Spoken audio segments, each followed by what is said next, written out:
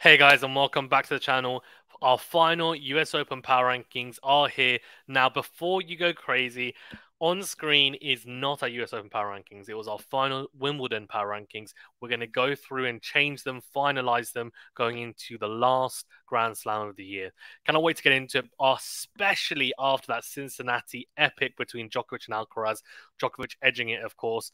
And look, I mean, I think early doors we can say they're probably going to be one or two respectively. But the rest of the field, that's what's going to get interesting. We're going to see who is going to be able to challenge for the title. If you haven't watched our US Open Power Ranking videos before, the way we do it is as so. The first category you look at and the main category that we cater for is current form. So looking at their most recent matches, most recent tournaments, especially on hard court. So we'll be looking a lot into the Toronto Masters in Canada and also the Cincinnati Masters, of course. Then we will place some importance, but not as much importance, on recent results at that slam, so the US Open, that is. And then finally, we'll look at, again, placing some importance on their results this year so far, so how they looked in the year to date. Okay, let's get into it. Before we do, remember to hit that like button, do subscribe if you're new, and do leave a rating or review if you're listening on a podcast platform. Number 1 and 2, look, I mean, I think we can be pretty safe in our picks when we say Djokovic is at 1 and Alcaraz at 2. Djokovic has only played one warm-up event before the US Open. Last year, he didn't even play the US Open because of the entry situation, because of vaccination status. This year, he's played just Cincinnati. He cited fatigue for Toronto, which means that he is going into the US Open unbeaten in the US Open series so far, which is, great. Yes, only one tournament, but it's still a Masters tournament, and he beat some very, very good opponents as well. And in fact, if you want to know who he beat, I have it up here. David Fokina, Monfils, Taylor Fritz, Zverev, and Alcaraz. So, I mean, that's not bad going, right? And what you'd expect, I guess, from a Masters 1000 tournament, but look, it could have definitely been an easier route, that's for sure. Then, if we talk about Alcaraz, I think Alcaraz at 2, and the reason why is just because he lost to Djokovic, really, in Cincinnati. It's really as simple as that. Because in Toronto, if he'd gone on to win that, then, or even made the final, to be honest with you, I would have said we probably need to put Alcaraz at 1, just because he's won more matches, especially under his belt and recent form. He's probably up there, but the fact that he didn't do as well in Toronto, he lost to Tommy Paul in the quarterfinals in 3 sets, and I would argue that the match against Hubert Hurkacz in the round of 16, where he won 3-6, 7-6, 7-6, he probably should have lost that as well. I think Hurkacz didn't play well at all in the 2 tiebreakers. Also beat Ben Shelton, which was a good result there. But in Cincinnati, that's where I was pretty impressed. Even though he didn't play his best tennis, he came through in 3 sets in all of his matches apart from the final. But he battled through, and then he really raised his level in the final, which I expected. Both players did, and it ended up being an epic final. In my opinion, I would say the best of 3 match this year, on the ATP side anyway. I thought it was really, really good. Beat Thompson, Paul, Purcell, and Hurkacz all in 3 sets, and then in the final, lost to Djokovic 5-7, 7-6, 7-6. So, look, a really, really good performance, though. There was not much in it at all. It could have gone either way. Djokovic though edges it, and I do think he has a slight mental edge going into the US Open as well, which is why I put him at 1. You might say, well, why didn't you say that about the Cincinnati match when Alcaraz had beaten Djokovic at Wimbledon? And the reason why I say that is because it's a different surface. And I do think he had some sort of mental edge, but it wasn't surface dependent, if that makes sense. And I do think the fact that the first time they've met on hard court, Djokovic has won in a very, very tight match as well, I think bodes well for him going into the US Open. And I think that's why Alcaraz is just below Djokovic for me in my US Open power rankings. And I think form-wise as well, Djokovic played better tennis throughout the whole tournament before that final, that is, because Alcaraz played some incredible tennis in the final. I think let's not get it twisted. Then let's talk about the rest of the field, because that's where it gets really interesting. So Holger Rune is at number 3. He's not going to be there at number 3. I'm just going to be honest with you. He has not had a very good US Open series so far. He's lost in the first round of both Canada and Cincinnati. Lost to Marcus Giron in 3 sets in Canada. In Cincinnati, lost to McDonald, the American player, 6-4, 2-love walkover.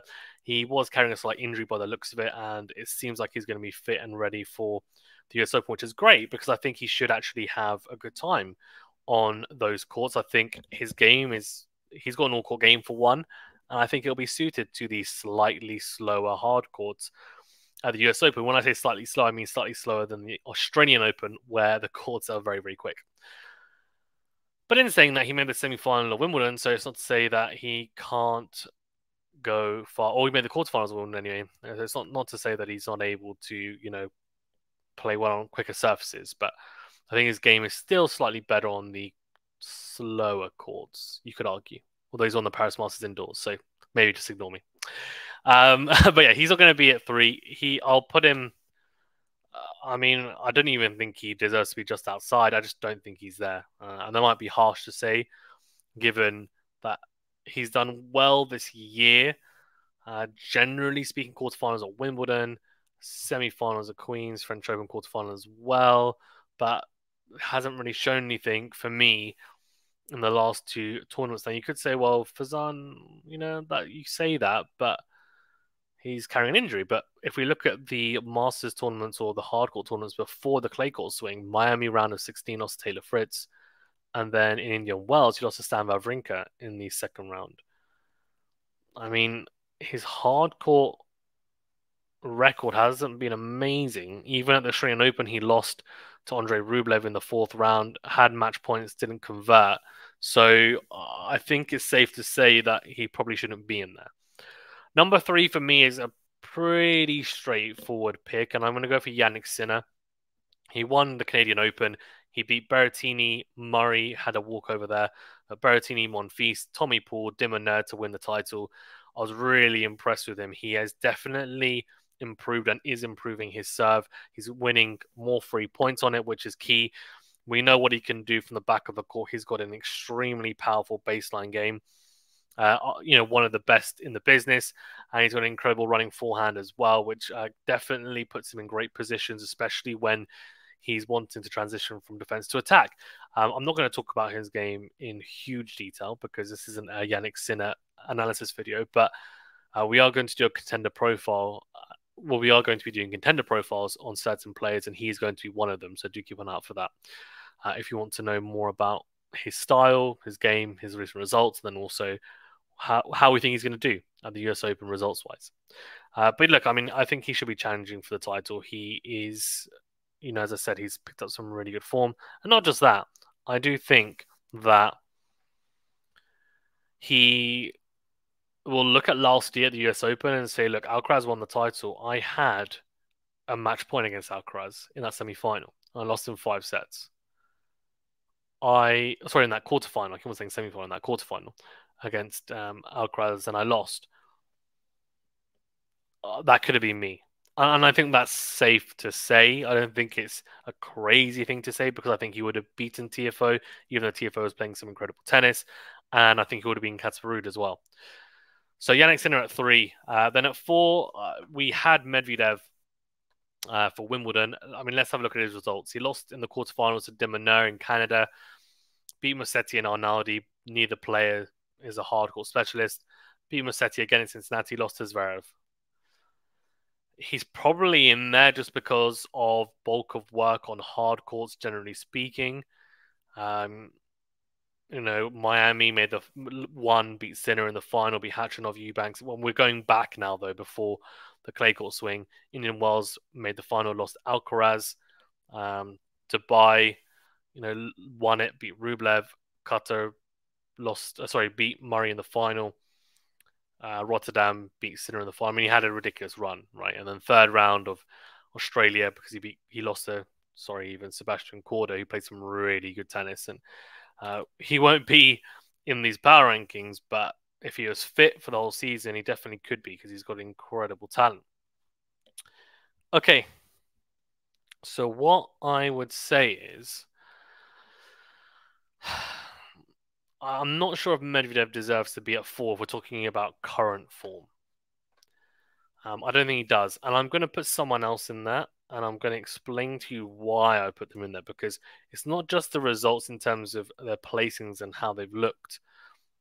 Sorry, it's not just to do with, oh, this person made a quarterfinal, this person made a semi-final, but it's what tournaments and also who has been the opposition, who have they beaten or who have they lost to.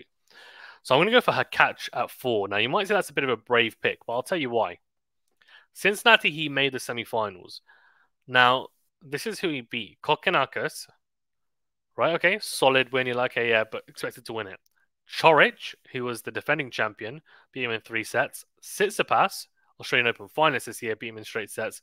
Popperin, who was a surprise package in Cincinnati, beat him in the quarterfinals, and then lost to Alcaraz in the semi-finals.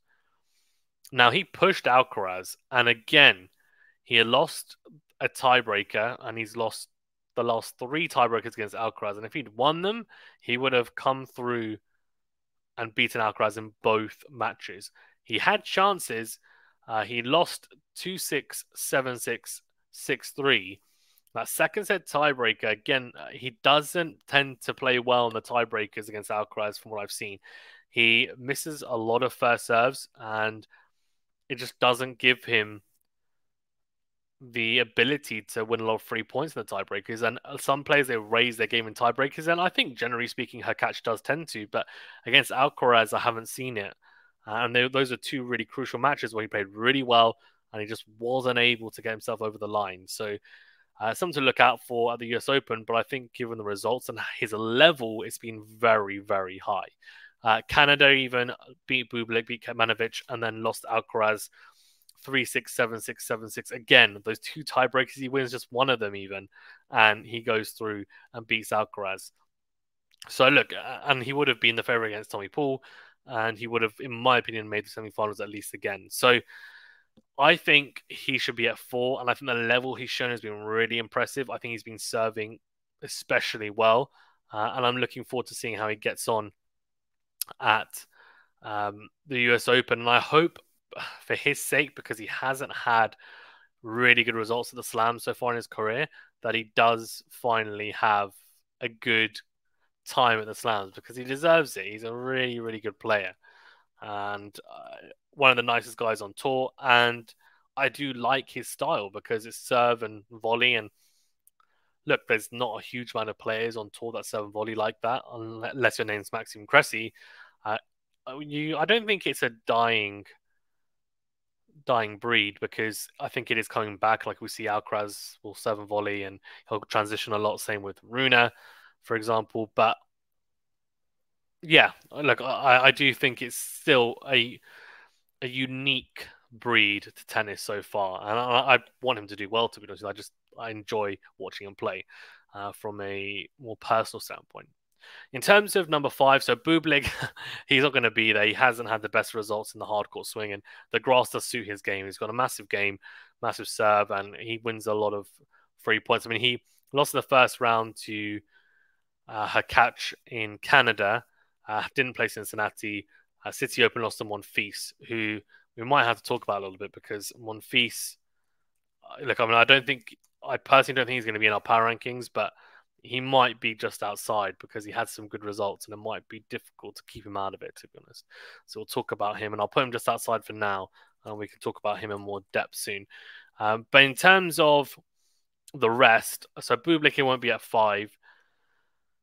I think we actually have to go a bit left field here, and stay with me on this one. I think we have to go for Alex de Minaur. And I'll tell you why. I've been impressed with his level this US Open series so far. I think he's really upped his game in terms of, one, his serve efficiency, in terms of being able to hit his spots better, and the potency behind his serve. He's definitely bulked up his ground strokes, and I think his shot tolerance has always been good, but he's able to have more effective offense behind his serve. And I think he's having a easier time of being able to hold service games, whereas I think in the past it was like a fight for his life in a lot of instances. Results wise, I mean, he's had some good results. I mean, the quarterfinals of Atlanta, beat Kokkinakis, lost to Humbert, lost Carbos. He made the final. He beat Mansouri, Tarante, Paul, Koepfer lost to Tsitsipas in the final. So you could say not amazing opposition, but I think Tommy Paul is in there. That's a good one. Tsitsipas being in the final, no shame in that, I guess. But then if you look at the rest of his tournaments, there's some really impressive results here, right? I mean, he made his first Masters 1000 final after beating Cam Norrie, great win, Diallo, Fritz in 3 sets, Medvedev in straight sets. I mean, what a win that was. Derek Fokina in straights, and then lost to Sinner in the final. So, look, I mean, I think Dimona has to be up there, and I think rightly so. So we'll put Dimona here at 5. Cincinnati, he lost to Monfils in the round of 32. Fine. That's okay. I mean, Monfils, as I said, has been playing some good tennis. Right, Andrei Rublev. Now, Andrei Rublev is a strange case. We'll talk about why in a second. He has had a pretty good season, generally speaking, but I don't think he has been the best since Wimbledon. Yes, if we look at his results, Rublev, that is, he lost in the first round to Rusevori 7-6, 5-7, 7-6. Canada, in Canada, he lost to McDonald in the first round. So Rublev, look, I mean, that's not a good run so far. 2 first round losses, and it's a shame because he actually looked really good.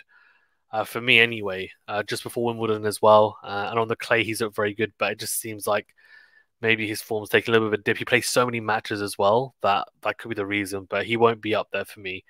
Not in this power rankings anyway. In terms of others, I mean, it's difficult because there's not really a whole lot of players that I've been super impressed by, just because we know about, obviously, Djokovic and Alcaraz. Sinner, her catch has been pretty good. Deminer as well. Normally we talk about Holger Rune, but he just hasn't been in great form, in all honesty. So, look, I mean, Kyrgios is not playing. Zverev, I think, will be up there. He's had some pretty good results. We can talk about Zverev. He's definitely found some form after that injury, and of course, it was a horrific injury last year at Roland Garros, and since then it's been a little bit difficult, a little bit up and down. But I would say he's been playing some of his best tennis actually recently. In Canada, he lost to David Fokina in the second round, although he beat Griekspoor just before that in the first round, which was a good win because Griekspoor's been playing some really good tennis this year, especially. But then what really stood out was the win over Medvedev in Cincinnati. And Medvedev, we know how good he is, of course, especially on the hard courts. And the fact that he beat him, and not only beat him, but we can go through the matches that he won. He beat Dimitrov, Nishioka, Medvedev, Manarino, and then, to be fair, against Djokovic, he lost 7-6, 7-5. And in honesty, that tiebreaker, I think he would have been a bit disappointed because, I saw him maybe not play as well as he could have played in that tiebreaker, but it was a high-level match, to be fair. And, it showed that he wasn't too far off, but a semi-final there as well. So I think he's up there. So I'd put Zverev at 6. Now, 7 is where it starts to get interesting because now we start kind of digging deep into other people's results. Rude won't be up there. Cincinnati, first round loss to Purcell, and Canadian Open lost to Derek Fokina in the second round. And look, I mean, we keep on talking about Derek Fokina, so maybe we need to look at him as well because he seems to be beating all these people. I mean, second round in Cincinnati, lost to Djokovic, no shame in that. Canada made the semi-finals, beating JJ Wolf, Zverev, Rude, and McDonald. Lost to Demona. So I think he'll be in there, in the conversation at least, for sure. And in terms of others, I think Medvedev is going to have to be in there. Round of 16 and then quarterfinal. Round of 16 in Cincinnati, quarterfinal in Canada. Lost to Demona in Canada, but beat Musetti on Naudi. Cincinnati beat Musetti and then lost to Zverev in 3 tight sets. So, given also his prior performances at the US Open, being a former champion, etc., I think it's fair to put him in there. Then, if we look at some other players, because there are some players who've had some underwhelming results. We can talk about Tsitsipas beat Ben Shelton at Cincinnati and then lost to her catch in straight sets. At the Canadian Open, he lost in the first round to Monfils. So, I mean, Tsitsipas can stay outside. I don't really see him being anywhere else, in all honesty. I just don't think he's played well enough for me to warrant putting him in my top 10. Someone who has played quite well is Gael Monfils. Now, a bit of a weird choice, you might say, to put in the top 10. Atlanta, he lost in the first round. City Open, he lost in round of 16, but after beating Bublik on the way there, lost to Greek Sport, who made the final. Now, those are two tournaments that are lower tier tournaments. Two Masters tournaments, though. Beat Eubanks, Tsitsipas, Vukic, and then lost to Sinner in 3 sets in the quarterfinals. In Cincinnati, he beat Nori, Diminer, and then and then lost to Djokovic. Now, Dimina's on this list, so I think Monfils needs to be in there somewhere. I'm not saying he's going to be at 8, but he'll be in there, I think. Darius Fokina, by the way, semi-final of Canada, we were saying, weren't we? And Cincinnati lost to Djokovic. I think we're going to put Darius Fokina in there. I think, well, look, if we're basing this on recent form, he's made a semi-final of a Masters tournament, beating the US Open finalists from last year, beating Zverev's 1 and 2 as well. I mean, that's pretty damn good. Purcell as well. We're going to talk about him. Round of 32. Canada's his second round, but beat Felix. I mean, he hasn't been in great form, Felix, to be fair. City Open lost in the first round. Atlanta lost to Nakashima in the first round, but then Cincinnati made the quarters. Beat Van Asch, Poprin, Harris, Rude. Wawrinka lost to Alcaraz in 3. He's been in some good form. Those are some good wins. Greek Sport had a good City Open, made the final. Canada and Cincinnati, though, first round losses. That's the issue that he has. Fritz, final, won Atlanta. Semi-final of the City Open. Let's see who you beat, though. You beat Wu Yibing, Nishikori, JJ Wolf, Fukic. Okay, some solid wins. Spider, Murray, Thompson, and then lost in the semi-finals of the City Open in 3 to Greek Sport. Canadian Open beat Umber, lost to Dimino in 3, lost to Djokovic in Cincinnati. Lehechka, Sonego, Lajovic on the way, and then got bageled by Djokovic in the first set, second set 6-4. So I think he'll be in there, won't he? He'll be there or thereabouts. He has been a little bit underwhelming, to say the least. But I think we can put Fritz in there at 8, at 9 even. I think actually, should he be above Darius Fokina? No, I think Fokina's had better Masters 1000 results, so I think that's pretty fair. Dan Evans won City Open, Atlanta lost in the first round, Canadian Open first round loss, Cincinnati first round loss. I think he can be just outside. I think it's probably fair because even though he won a tournament, it was a 250 and then, or 500 actually, but level of opposition not quite up to scratch, and then lost in the first round of both Masters 1000 tournaments. TFO as well, someone that we haven't really talked about, lost to Raonic in the first round of Canadian Open. Cincinnati lost in the second round to Wawrinka. City Open quarterfinals. I don't think he warrants being in the top 10. We'll put him just outside. Obviously made the semi-finals last year as well. Yeah. Greek Sport. Yeah, he'll stay just outside. Just hasn't had good enough results in the Masters tournament for me. And though I place a lot of weight on those, Monfils has got to be in there for me. Look, I mean, quarterfinal of Canada or the Canadian Open, and then Cincinnati made round of 16. City Open round of 16 as well. Atlanta lost the first round. Doesn't matter though. It's not as big a tournament, so I'm gonna go Monfils at 10, which is a little bit ambitious, but I think that's my 10. Let me just double check. I mean, Purcell, I think I'll have Purcell in the just outside as well. But I think that's okay. I'm trying to think if I've missed anyone. But I reckon that's fine. Let me just double check. Knowing me, I've probably missed like a massive name. But I think we're okay, honestly. Manarino, no, I mean, Rinka, Tommy Paul. I mean, Tommy Paul. Do we need to talk about Tommy Paul? Beat Alcaraz as well. Canada, I mean, round of 16 Cincinnati. Canadian semi-finals. Right, okay. We got to talk about Tommy Paul. Should he be in there? He beat Kemanovic Umber, lost to Alcaraz, beat Cerundolo, Giron, Schwartzman, Alcaraz, lost Carbos, quarterfinals lost to Demoner. I mean, I think he should be there or thereabouts, shouldn't he, really? We're talking about round of 16 semi-finals. I think he should be in there instead of Monfils. I think that's fair. And Monfils we'll have to put to just outside, I think. We'll put to just outside. I think that's... Is that okay? Does Djokovic Fokina deserve to be at 8? Have I put him too high? Let's have a look. No. I think I'm okay.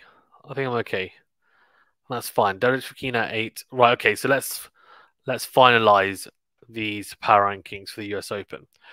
So number 1, Djokovic. Number 2, Alcaraz. Number 3, Sinner. Number 4, Hurkacz. Number 5, Demoner. Number 6, Zverev. Number 7, Medvedev. Number 8, David Fokina.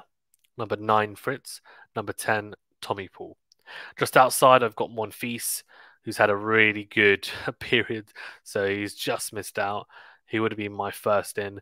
Tsitsipas, who's kind of more a very, very far away thought. Greek Sport, who's been in some good form, and also Dan Evans. And then we've got TFO and Purcell. TFO mainly because of his results and kind of star ability, and also his result last year. Purcell's just been in really good form. He is a true current form phenomenon at the moment, and he's been playing really, really well. Guys, let me know your thoughts in the comment section below. Who do you think is or should be in the top 10, and what's your top 10 power rankings going into the US Open? Try and base it on the criteria that I've based it on, rather than just who you think's the best players, because that kind of defeats the purpose. Thank you very much, guys. Stay safe and well. We'll see you in the next video.